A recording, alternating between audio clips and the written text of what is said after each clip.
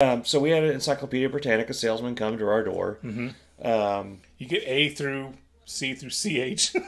Something like that. He brought like a couple of books in, and he goes through the whole spiel. Me and my dad, my mom, and then my dad's like, "Well, how much do they cost?" And I forget what it was, but it was like an astronomical number.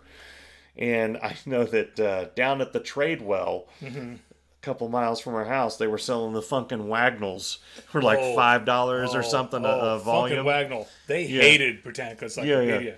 There was like street fights, and so one guy like had sex with his sister, and then it was just the Britannica was something ridiculous, like thousands of dollars or something. You know, I was a kid. I don't know what it was. Since I sold them, I would know how much they cost.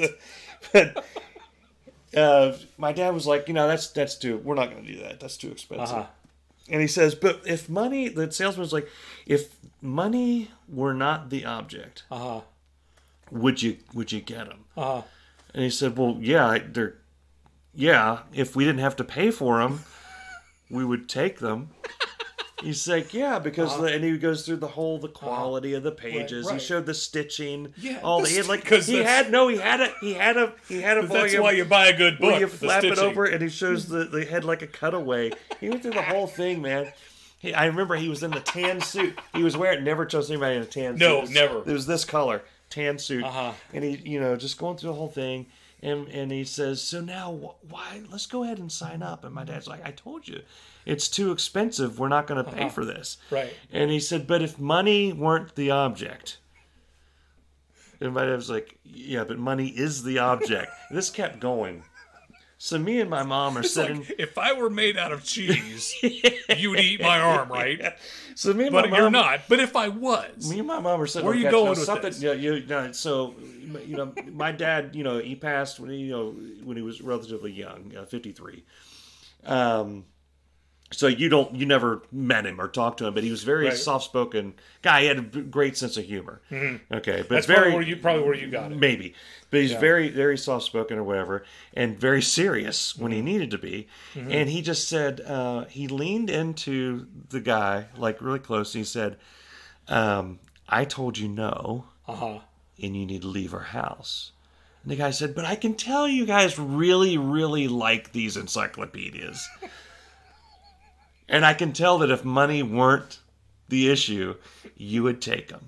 So let's talk about ways in which we can help you pay for them. And my dad said, okay, in my bedroom, which is down the hall, there's a dresser. In the top drawer of the dresser is a 9mm pistol. It's currently not loaded. So it's going to take me a minute to get in there and load it. But when I come back, if you are still in my house, I'm going to empty it into you. And then my dad just calmly walked down the hallway. And the guy, the salesman, looked at me. I don't know why he looked at me. Right. And he looked at my mom. And my mom very calmly said, I think he's serious. I think you better leave. He had books strewn all over the place. He's slamming them in the box, all this stuff. He's running. And I heard... Like my day, I could, the way our house was set up, I could lean back and I could see into the. He's in the like that, and you could hear it come down the hallway. He wasn't going to come down the hallway and kill the guy, right? But he was being, he doesn't know that. You know how they talk about how the best home defense is a shotgun because everybody rack, everybody knows what that means. He was going through it. And he started stomping down the hallway as the guy was running out of the room.